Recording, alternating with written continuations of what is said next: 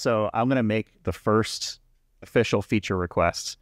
I want to see either on the website or maybe as part of like the interface panel, some number in like a bloody font, this number of zombies killed or something like that, right? Killed, yeah. And it just increments up and up over time. So yeah, some free feature advice that I'm willing to part with. I love it. I don't have a clue if I'll ever get that by our design team, but I love the idea. Well, it's okay, like purple Easter egg. Yeah, that's right. Purple font. An Easter egg for every time you like kill a zombie account, you get to go into a video game world and start killing a zombie. Still zombies, exactly.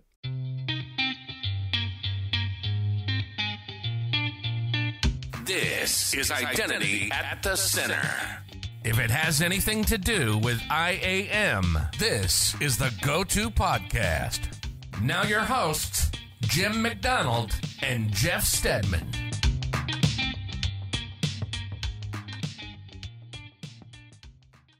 Welcome to the Identity at the Center podcast. I'm Jeff, and that's Jim. Hey, Jim.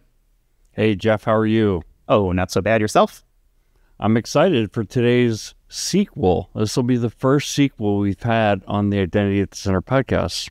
Yeah, we've got another sponsor spotlight episode. These are fully sponsored episodes that we develop in collaboration with our partners, and we're very excited to welcome back our first sponsor spotlight, which was Sonrai Security. We actually had Sandy Bird join us way back in December of 2023. Feels like so long ago. But welcome back to the show, Sandy. Hey, thanks for having me back. I just couldn't stay away. It was so much fun last time.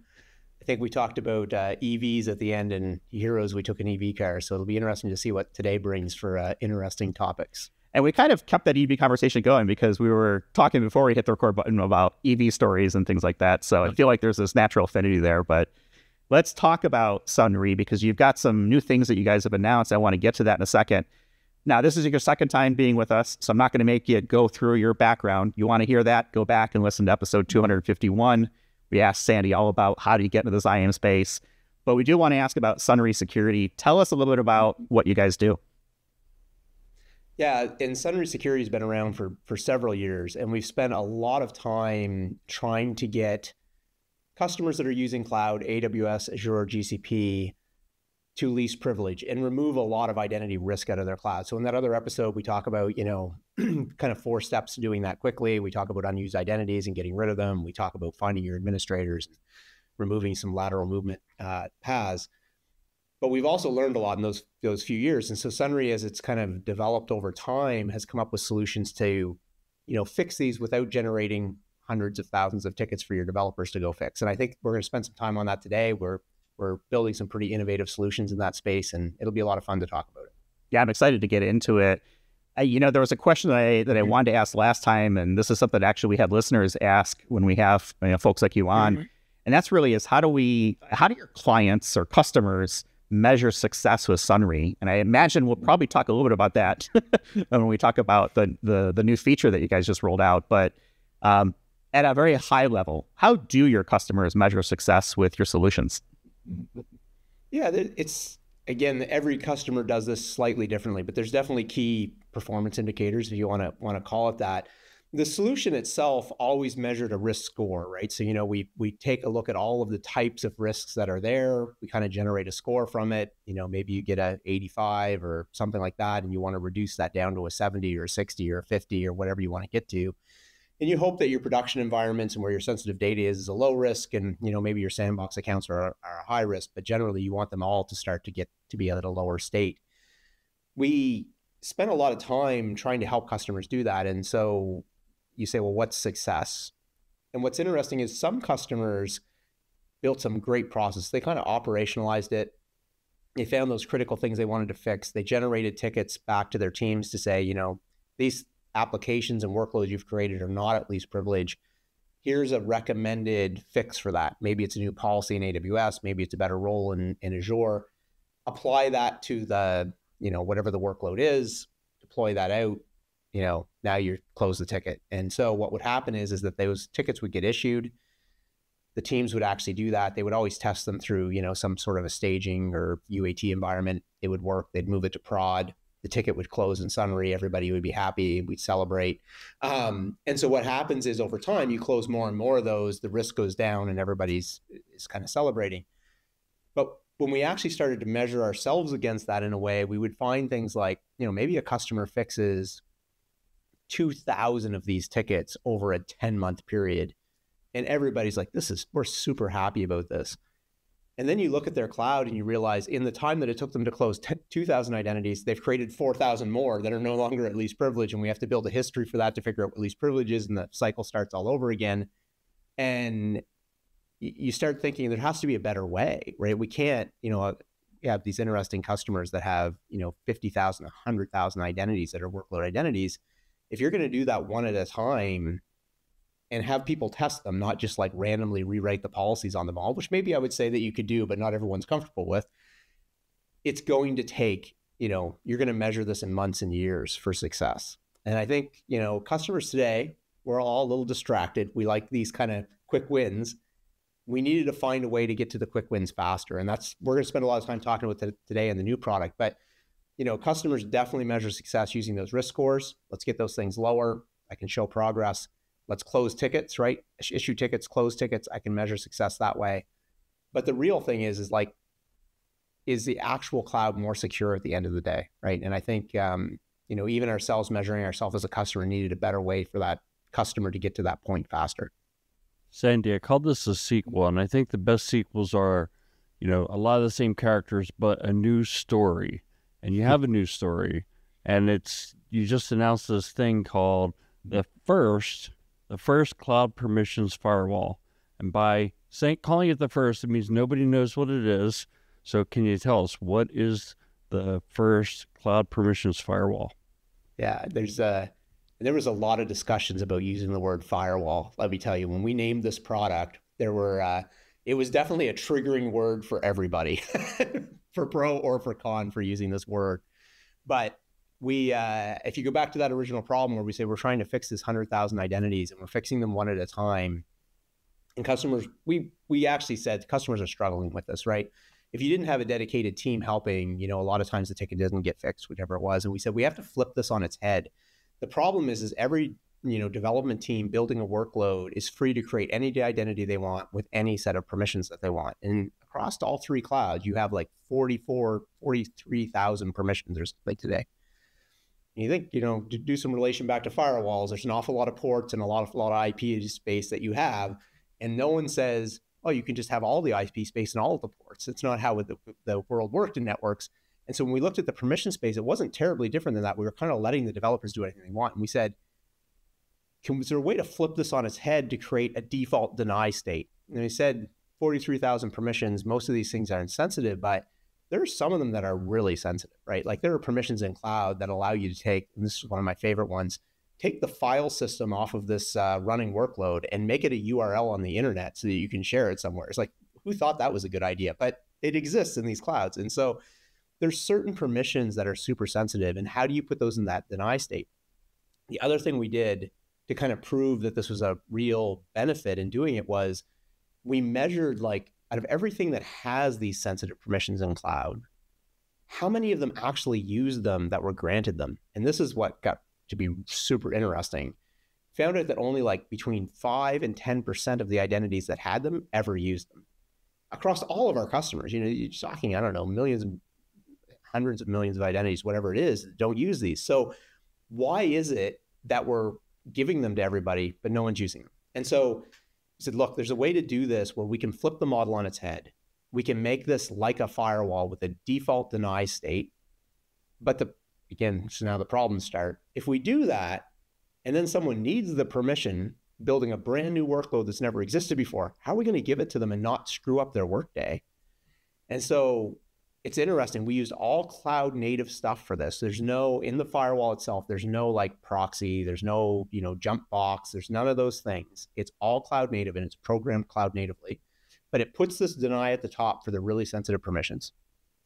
Everything that needed them from the previous history has access to them. However, and that's only 5% of the things that were granted them. And on day 2, what happens is as soon as somebody trips the wire and tries to use one that never, they never did it before, but today it happens. And maybe it's a Terraform script, deploying some infrastructure. Maybe it's a Jeff just trying to, build a crypto miner in the cloud, whatever it is, it happens. They trip this wire. And immediately in whatever they use for chat ops, could be Slack, could be Teams, whatever it is, they get in, the team that's responsible for that area gets a notification saying, this just happened. Do we want to give Jeff access to go and do that sensitive thing? They hit approve, Jeff gets notified, and literally within 1 minute, they now have access to that sensitive permission. But it leaves that 95% space basically never used and never granted.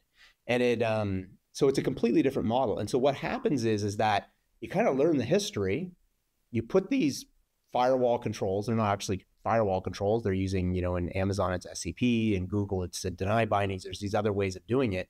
It puts these controls in place to create this default deny scenario.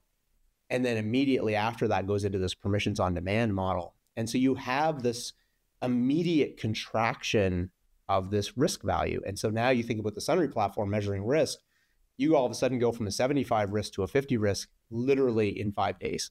And you want to talk about success, you know, people can measure that and say, wow, I actually made a difference in a few days. So again, triggering word, again, love to hear your guys' opinion on it, right? You know, is firewall the right word for this or not? You know, we said one time, you know, firewalls weren't invented for networks. We think of them that way because we came from that world, but there was a firewall in my car. There was one in an apartment building between two areas. You know what I mean? Like firewalls are not unique to networks, but we as technologists think about them as a network thing, right? So again, it is this bit of a triggering word. Love to hear your opinions. What you think, good or bad? The last point was spot on. So point number one, you may know Jeff better than he knows himself.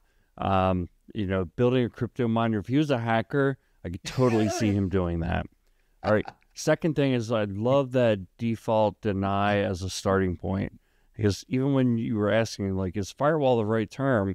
I was thinking back to my networking days, and it was the death rule on a firewall was allow any to any, right? Yeah. You remember that? Does that trigger something? Yep.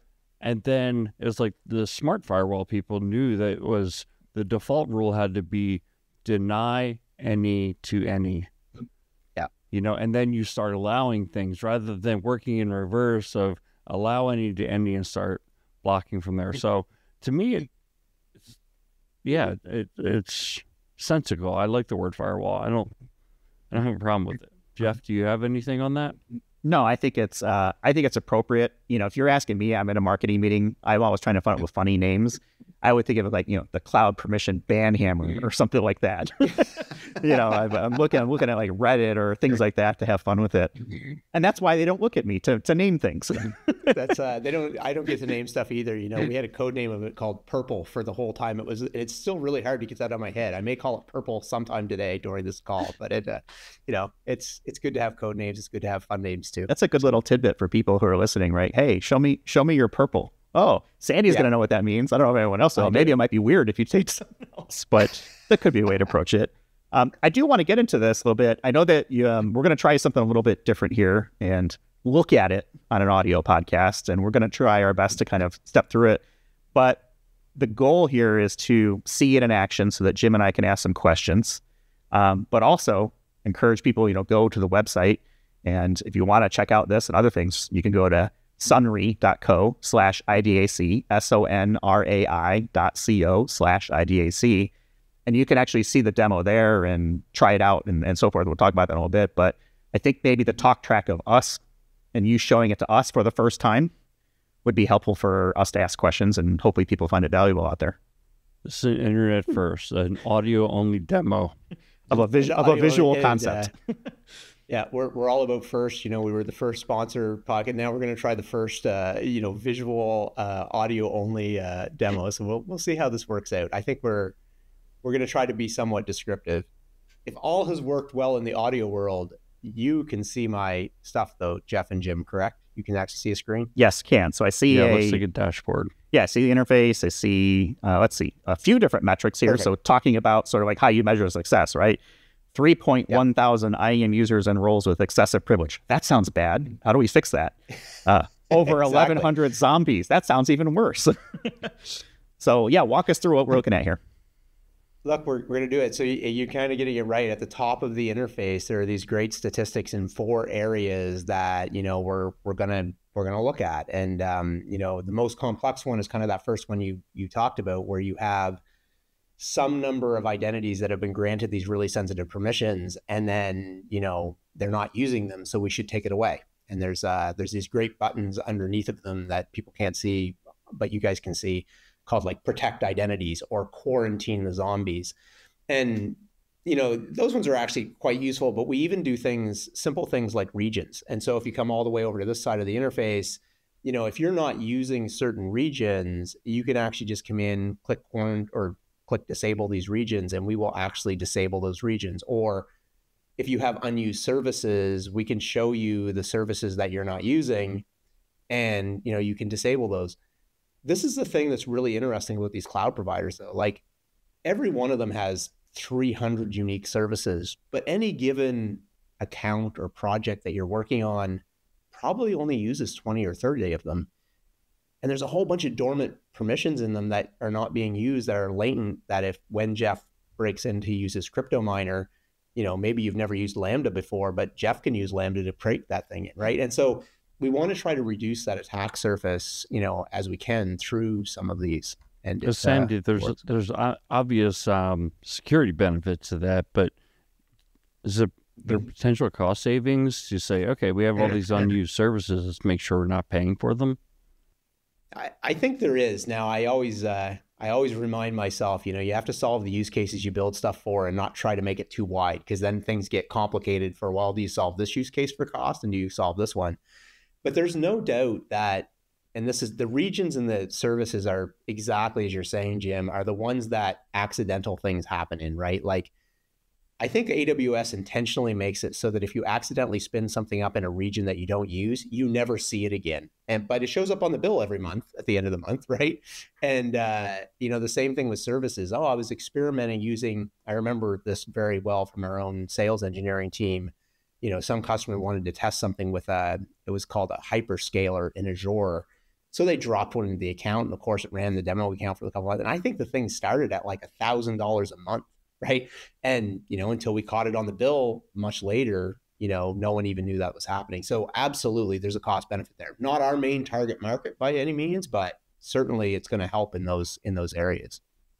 So as I look at the interface here, so as I look at the interface here, I'm seeing a list of services, right? So EC2, and these look like AWS type things, right? EC2, Cognito, Alexa for Business. And you've got different categories across the type: account usage, things say like 4 out of 10, a sensitive access of 15, a sensitive permissions of 8. And then you've got a status column that says, well, there's a couple of them, but unprotected, partially protected, disabled, pending, and then protected. And then there's like a little button over the right that says protect, which looks like it's for things that have not yet been protected, maybe, or disabled. Can you walk me through kind of left to right what we're seeing and what those figures and data mean? Yeah, we wanted to make sure that we could break these kind of default denies up in a way where when you enabled things, groups of things came back. Because and I use the example, if you're going to update security group rules, you're probably going to do something with subnets as well, right? There's these things that go together kind of when you start to do them. And so we wanted to group them. So you have this service, as an example, you may have EC2 or the IAM service, and it will have a group of these sensitive permissions associated with it. And so you probably want to protect all of those at once, because the types of identities that accidentally get granted EC2 star have all of the permissions, but again, very few of them need them, but the ones that need them probably need more than one, right? And so we kind of group those up. The sensitive, you've got this kind of, sensitive permissions column kind of tells you how many in that service, have sensitive, or how many sensitive permissions are in that service. And we did a lot of work on this. This is where, we spent time, again, if you know enough about AWS as an example and SCP space, it's limited. You can't write SCPs that are massive. There's all these limits you run into in terms of the size of the SCP and how many you can have and all these things. And so we had to be pretty selective about what we were putting into those sensitive permissions. And so we did all this work on, is this thing really sensitive or not? And we get lots of examples that way. And so again, each one of those, that's how many sensitive services you have. And then you have how many identities have access to that in those sensitive services. And we can drill in, we may do that in a minute. We'll drill in a little bit deeper in a few of these, but that will tell you, out of the 75 that have access, how many really use it? 2, 3, 4. We'll drill into that in a minute. And then when you hit that protect button, it doesn't actually protect instantly. What happens is you click protect and it stages the changes into like a pending changes state. And that's why you see that disabled pending, right? So if somebody's made a change, they put it into that mode. What we actually do is we build up this piece of infrastructure as code that actually deploys all the cloud native mechanisms for you that actually implement this firewall. And I think that's so important because it's not like we wanted to be in the middle of, the cloud intercepting every API call. We actually wanted to use the cloud native mechanisms that they've given you for putting these things in place and utilizing those. So what we've done is programmatically created that piece of infrastructure as code. You as the customer then go and deploy that. And so it's a way that you can kind of test this in one area of the network. Should I call it a network? We're now right into the firewall world. One area of the cloud, an account, a project that you're working on, you can protect it there and do that. And so that's kind of all the calls. We may drill into one in a minute, and then, we can go from there. I love the zombies, and I wanted to show you guys this thing on zombies because I think it's pretty neat. Just like the services, we can find every identity that's basically unused. We use 90 days to start. Again, some people may want it to be longer. We can have a big, long discussion about how long something has to be unused for before you think it's unused. But what's neat about this is we can take every account, every project, every subscription, and we can tell you in there like what identities are unused. And when you actually click the quarantine button, we don't actually delete those identities at all. What we do is we basically short circuit their permissions so that they can't use any of them anymore. And why we do that is again, back to history. After years of doing this with customers, what we discovered was people were scared to delete this stuff. Because what happens is that maybe they have a process that runs every year and it does something, or they have an infrequently used device and they've used something in their cloud to configure it. But if you delete that identity and then you have to put it back, you don't know what permissions it needs. You don't know what the identity was called. Maybe that's connected to a resource policy, so you can't put it back the way it was. Maybe it had an access key, and I hope you didn't do this, but you hard coded the access key in your code.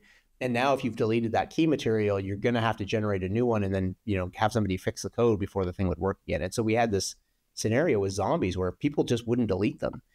And, this is a great demo environment when we look at this, but we had customers that have tens of thousands of unused identities sitting in their cloud, and they won't delete any of them because of this fear. And we think this is a better way. We can basically clamp them down, say, you cannot do anything with this identity.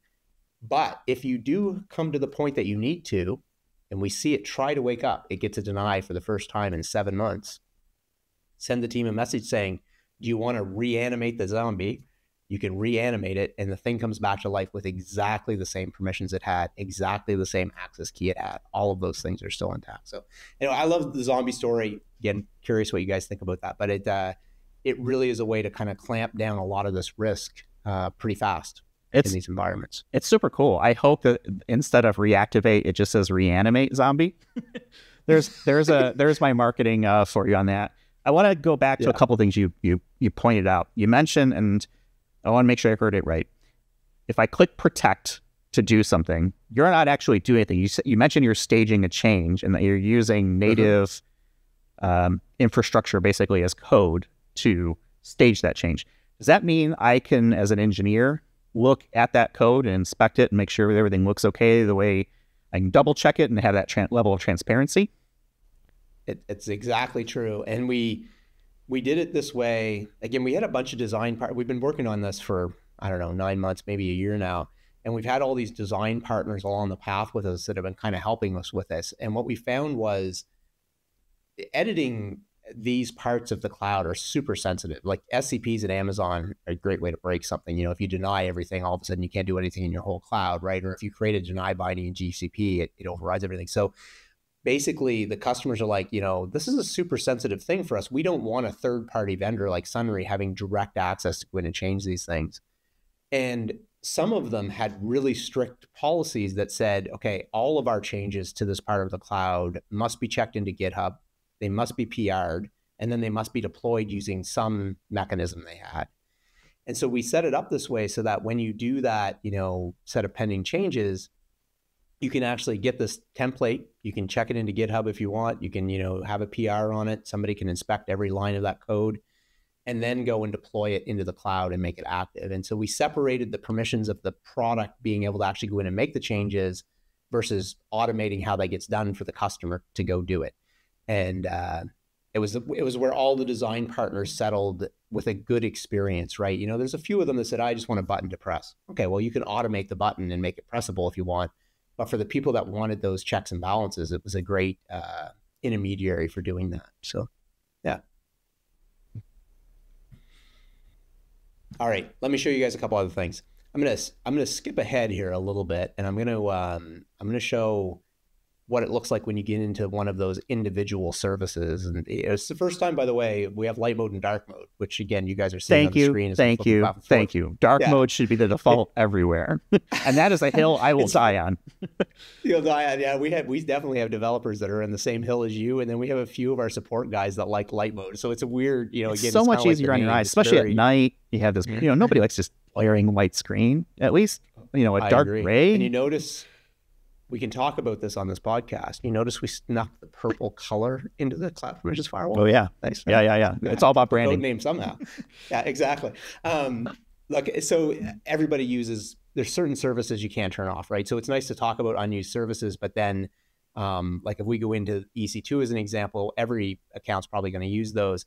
And, you'll have some set of sensitive permissions with it. But when you look at an individual account, we can actually find automatically the identities that are using that. And so this is an example. This happens to be an AWS reserved SSO role that's using, in this particular case, one of those sensitive permissions. But you can actually look at every service individually and see everything that is using them versus, what, has access to it. And so I think it's an interesting way. You think about that first screen with like 75 identities, and then you come in and you find out, well, there's really only 5 using it or 10 using it. You really are compressing that open space of permissions that you have very, very quickly. So anyway, just another neat part of the product in that side. I know we've been looking at a lot of AWS resources. I guess from a capability standpoint, is it similar for both Azure and for GCP? Are there differences in functionality?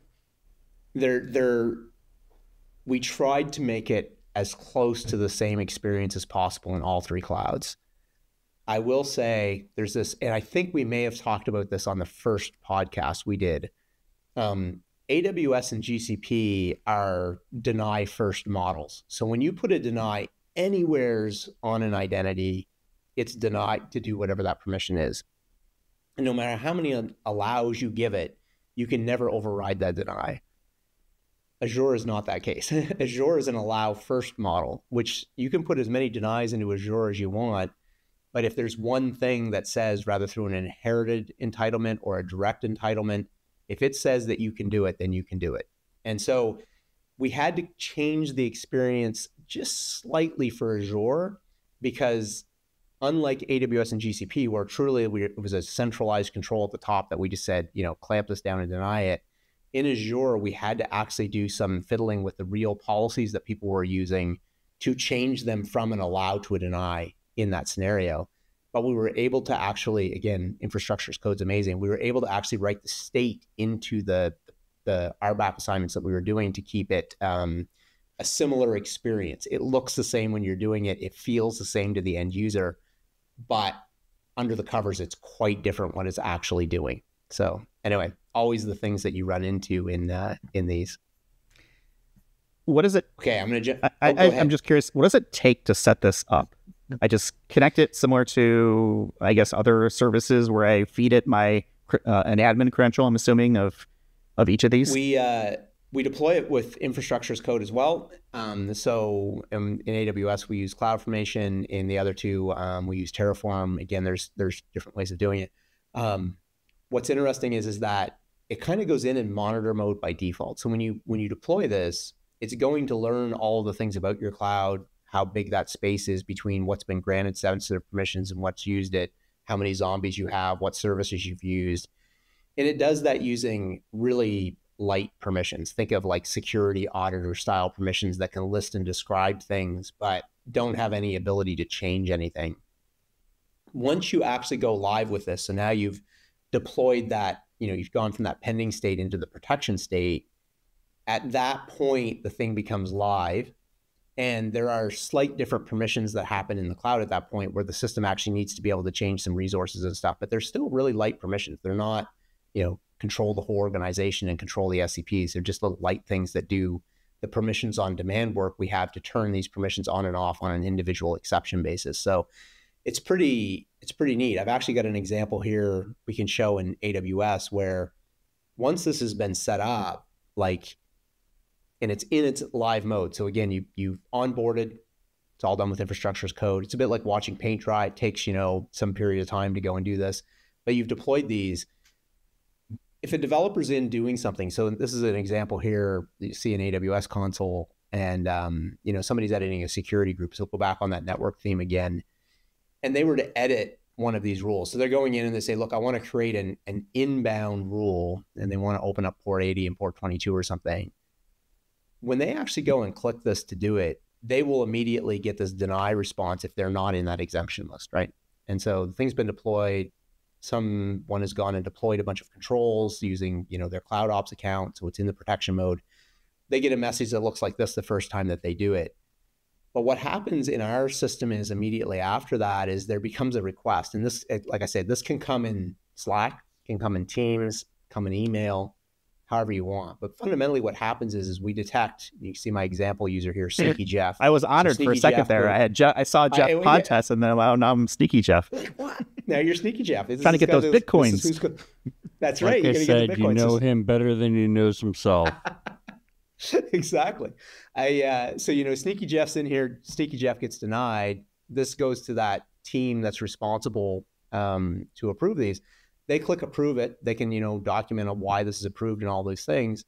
And at that point, Sneaky Jeff gets a message back and they can save this and immediately it works. And it's, again, we play a little bit here in the demo to make this faster and speed it up so that we don't have to log into AWS. But that the reality of the situation is you go from being denied to being allowed to do something in minutes. It's literally from the time change and the Slack messages and the people clicking, 1 minute later, you have permission. And this is the thing that the design partners were super excited about.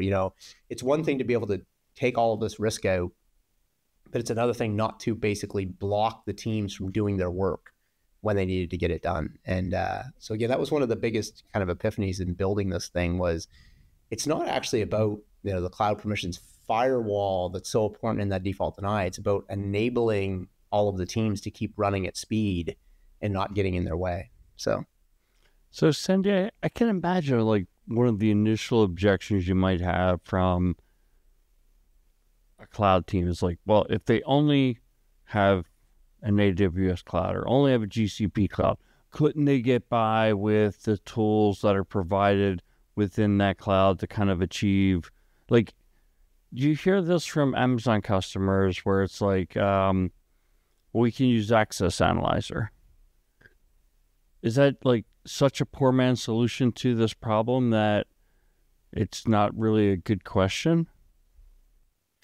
It's interesting. I actually think, and sometimes I think about it this way, Jim, and I get this a lot in like talking to customers, especially customers that have not gone through the pain of trying this with Access Analyzer yet. So they've seen Access Analyzer's marketing material, or they've seen Sonrai Security's marketing material from before this point in time. There's a perfectionist view that I want everything to be perfectly least privilege. And so what Access Analyzer is doing, it's going back through every permission that's ever been used by every domain. And, AWS 14,000 permissions and Azure 10,000 permissions. I don't know the numbers exact, but it's high. And it's creating that perfect policy to put on that identity.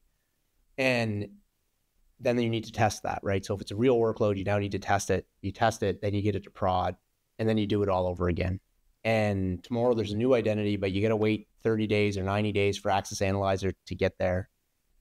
But I think in the early stages, even myself, when we founded Sonrai, that's what I wanted. I wanted the perfect outcome for every identity.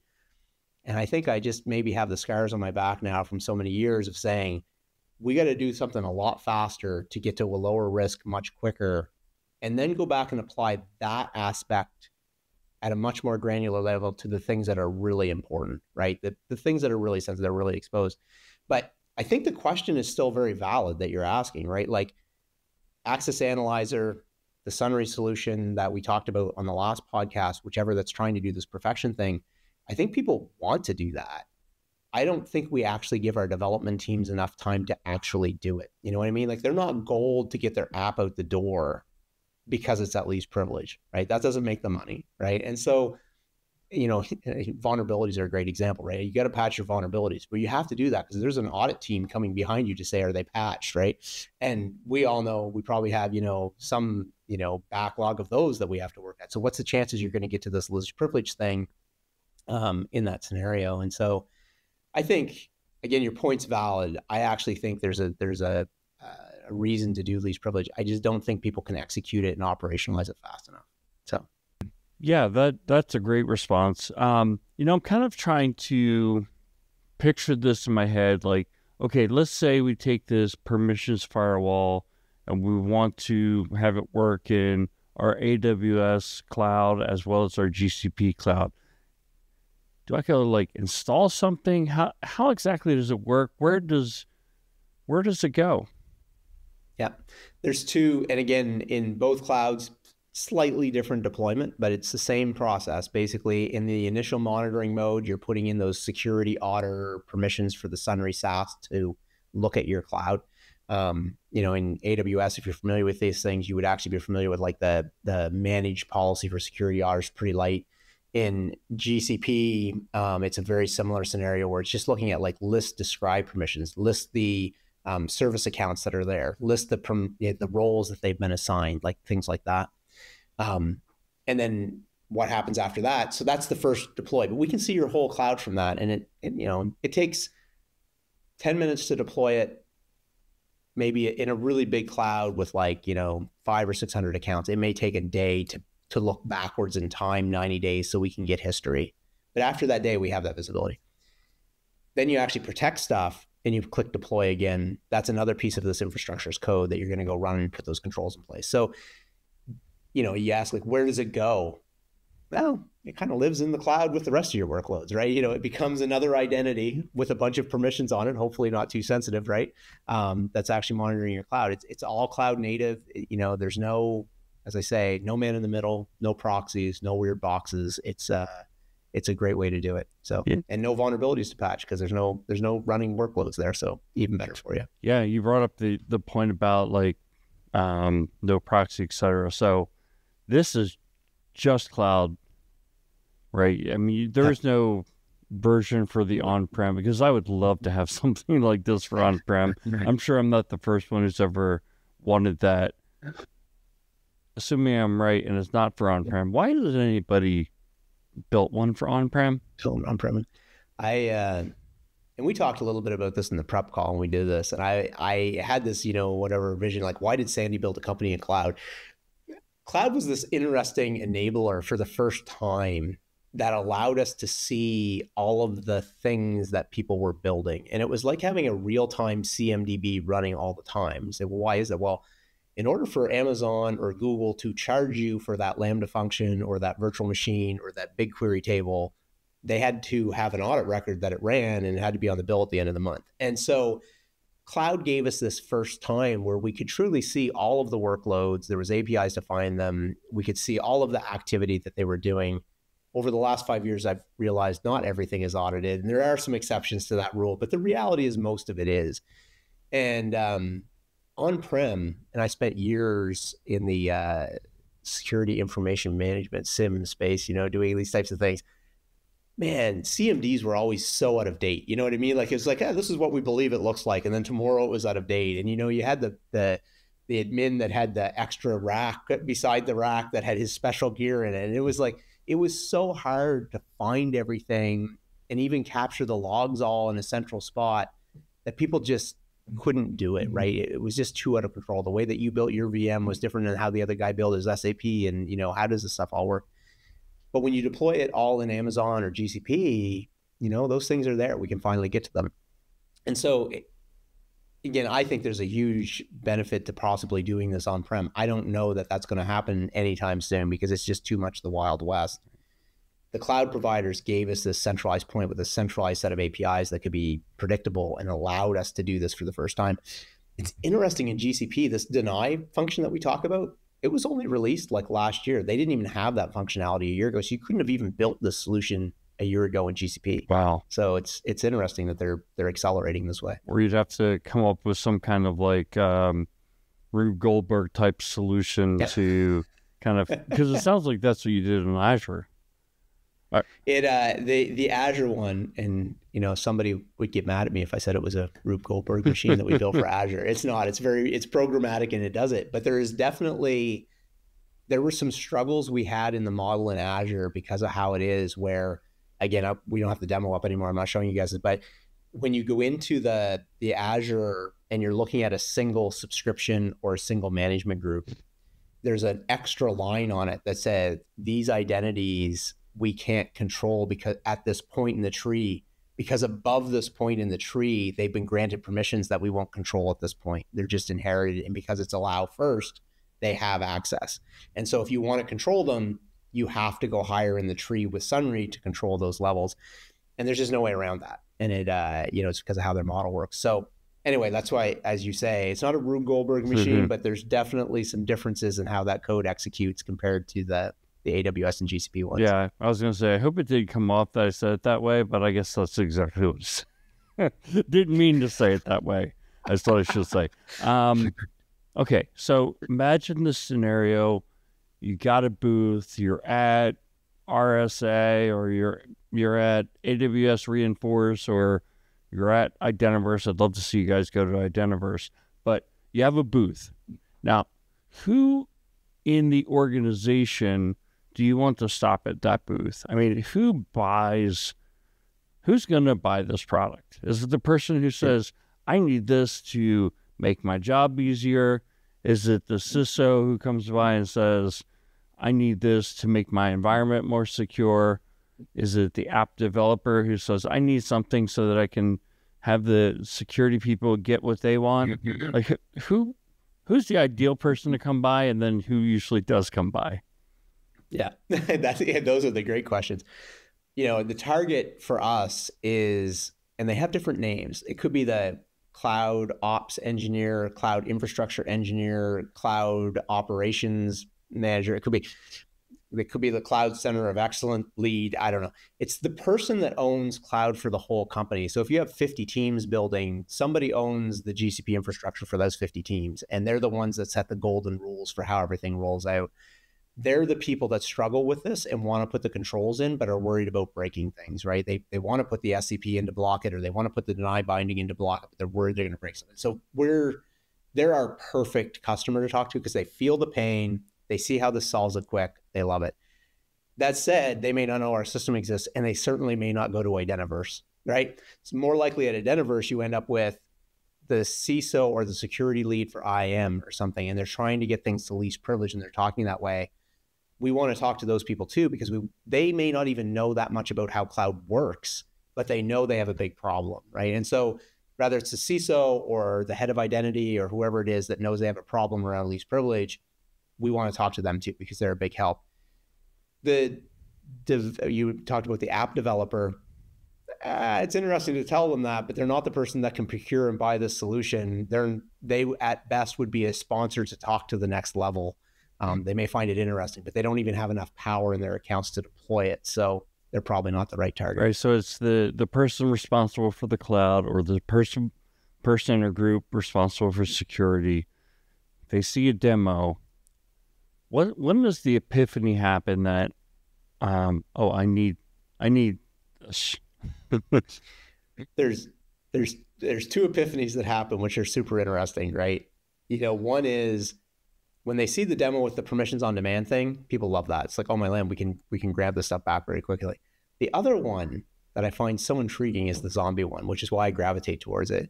Because people just know that they have these things and have no clue how they're going to clean them up, but they're scared to death to delete them. And they're like, seriously, we could turn those all off and then turn them back on? It's like, yeah. And people are like, wow, that's great. So those are the epiphanies for the person walking up to the booth or that first call.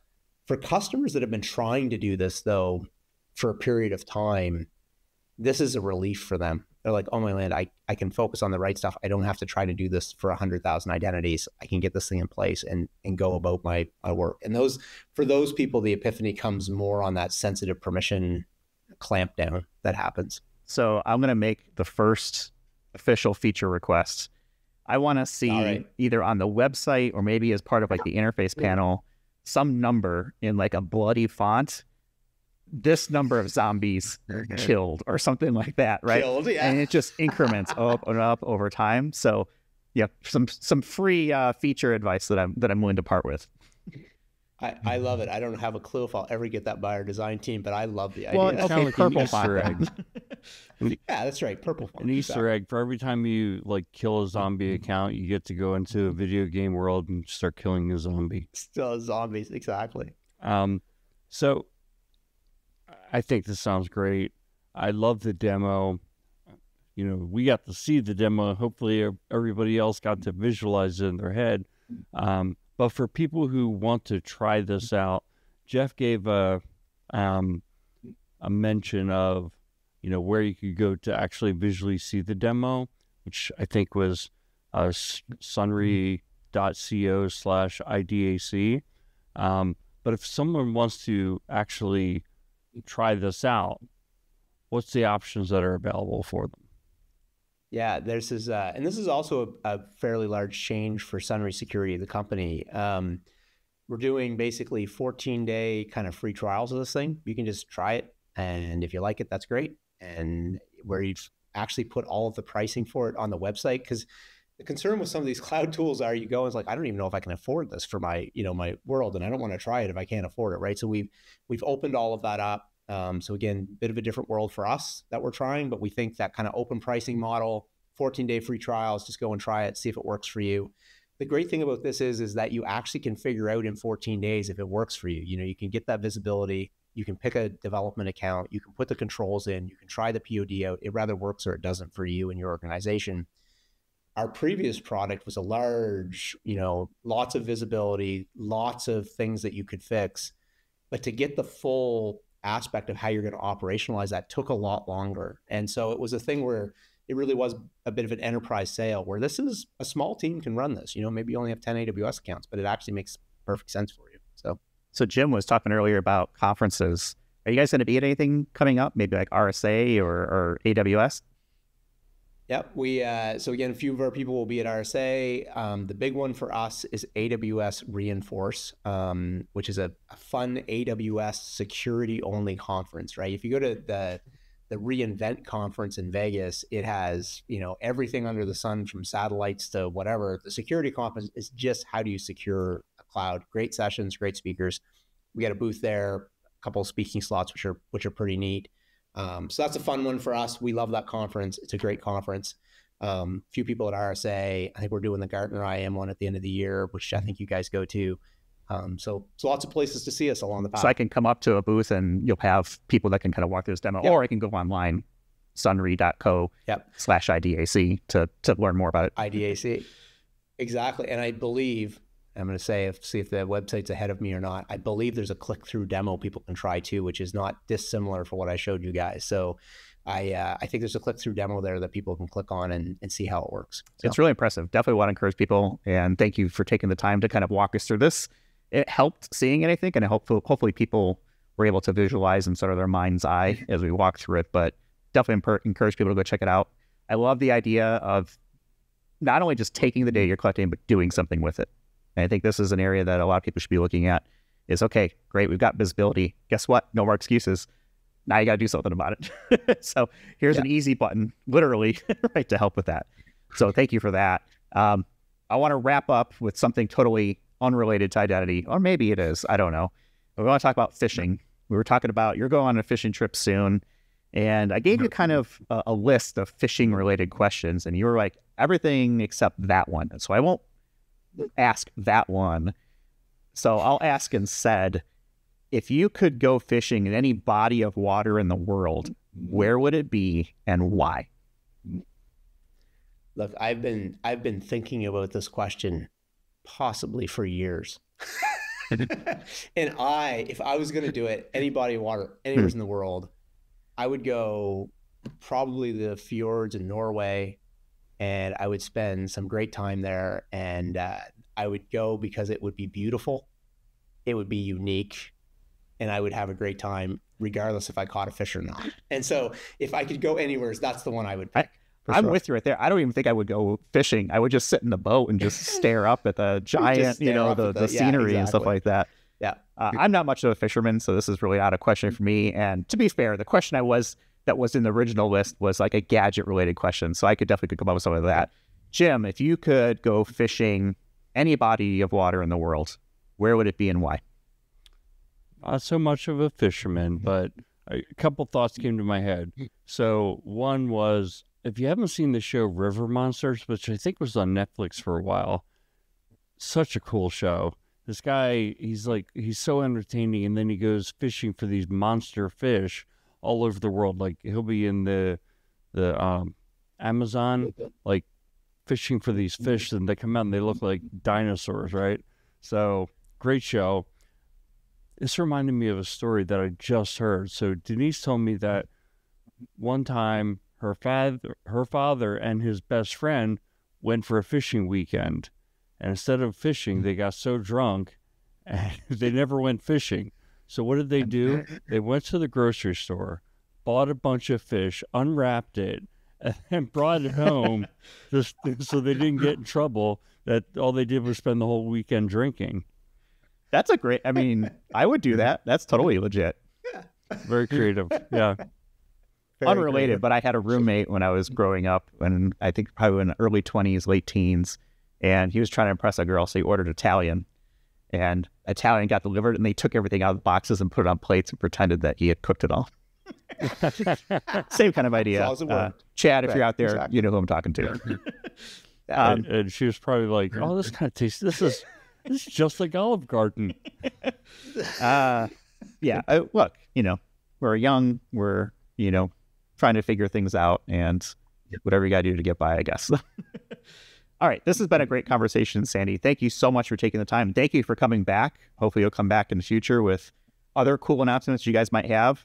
Definitely want to encourage people, go check out the Cloud Permission Firewall. It's at sonrai.co/IDAC, sonrai.co/IDAC. We'll have links in our show notes so people can check it out there, our website, etc., all that kind of good stuff. And of course, you can follow Jim and I on LinkedIn. We're on Twitter, Mastodon at IDAC Podcast. We're on YouTube. We're on the web, idacpodcast.com.